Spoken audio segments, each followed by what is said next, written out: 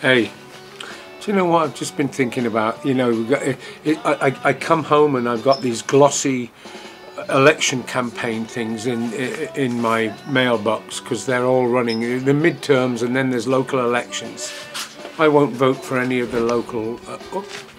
I won't vote for any of the local politicians because they're promising this, they're promising that, and they can't deliver on any of it. But you know, nationally there's a big. There's a lot of concern because there's a good possibility the Republicans will now, which is the right-wing semi-fascist element, that they will make major gains. They could end up controlling the Senate and the House of the Representatives. But I mean, it's the big problem. I looked at an article, this was yesterday. You know, Bernie Sanders, I wish he'd just go away, to be honest with you. He says there's not been enough of a contrast between the reactionary Republicans' position on the economy and what Democrats have done, can do, and should do, he says. And what he's saying, and what this article is saying, is, you know, there was a period there with the Supreme Court decision on abortion, where the Democrats looked like that was the Republicans had stabbed themselves in the throat, or whatever that expression is. But in the last analysis, what matters is whether you can eat and whether you can feed the children you have now. Economics will always trump the abortion and other social issues, guns and everything. If you can't pay the rent, if you can't feed your kids. And the Republicans, of course, have a terrible, like Sunak in England, Britain, has a terrible, have a terrible position. They're worse than the Democrats. The Democrats are not much better. On the Democrats, you die on Thursday instead of on Tuesday. You know, but there are some major differences on social issues. But in the last analysis, I think it was Clinton or something that said, you know, it's the economy, stupid. And so I'm just reading it and I'm thinking just how, what gets me, all of these articles about the political situation never addresses the fact that I only know the statistic for 2016 where about 95 million didn't vote. But for years and years and years, as far as the electoral sphere is concerned, the American people have just abandoned it. You know, the trade union leaders, who are the agents in many ways of the Democratic Party within our trade unions, try to push, are still pushing, work at their members, vote for a party that people abandoned long ago. And so there's this whole block, this 100 million people.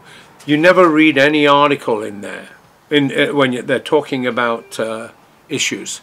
How do we get that element? Because the Democratic and Republican parties, both big capitalist parties, remember the Democratic Party is the only party in the history of humanity that has dropped nuclear weapons on urban centres.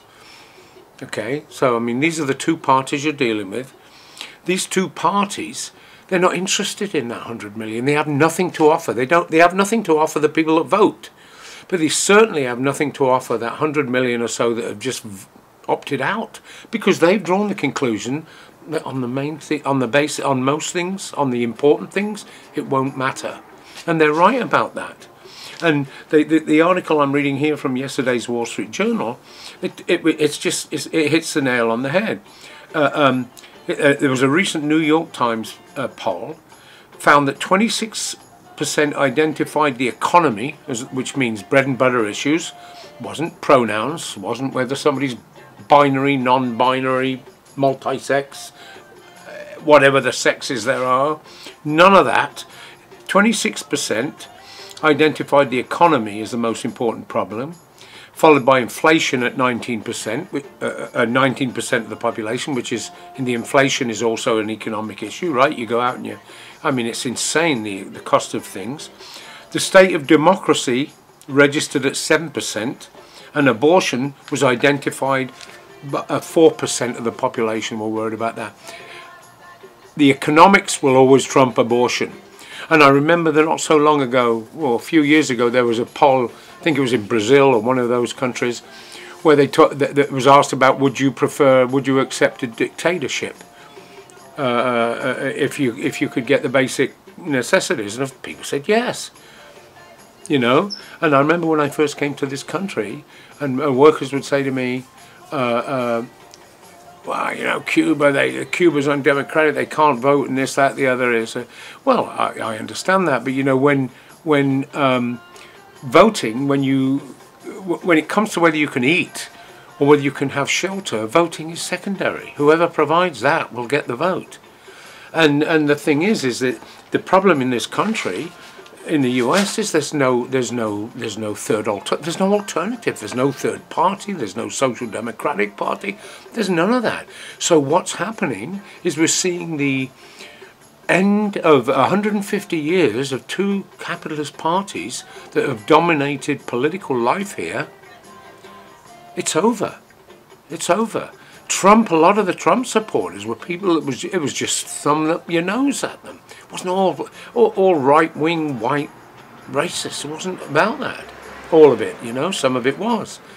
26%, I think, of Latinos and Asians voted for him, and so forth. So it's more complicated. But the thing is, the parties and the politicians that are running in my little town here, they cannot speak to that issue.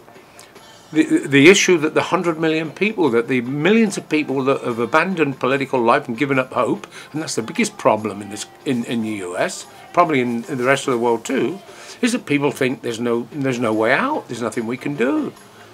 You know, of course there is things we can do, and we're seeing these developments. I'm very happy about the developments in England around the unions and the strikes and so forth, despite the recent the expulsion of Corbyn from the Labour Party and this twit that they've got there now.